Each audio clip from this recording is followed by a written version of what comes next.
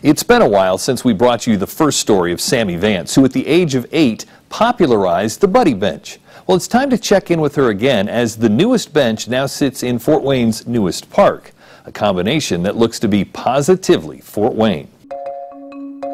This is a Buddy Bench, the newest in Northeast Indiana. And it's really cool because a lot of people come here.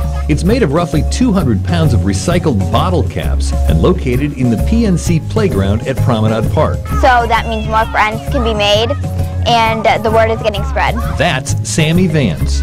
She's 11. I've gotten kids around the country that have written me letters and stuff. Wait, kids write letters? They don't email you or Instagram you or? Yes.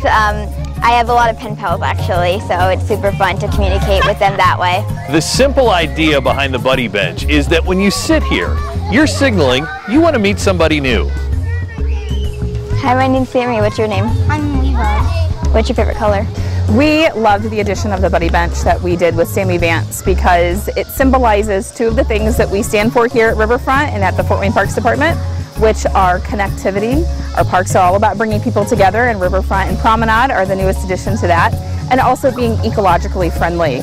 Our park is really a leader in that, and so is Sammy and what this bench is made of. So, which does Sammy like better, recycling or the new friendships? Both. They're both equally special to me, I guess, because it's really important to recycle and help save the ocean, and then friends, everyone needs at least one good friend to hang out with and everything, yeah. Pretty smart for an 11-year-old.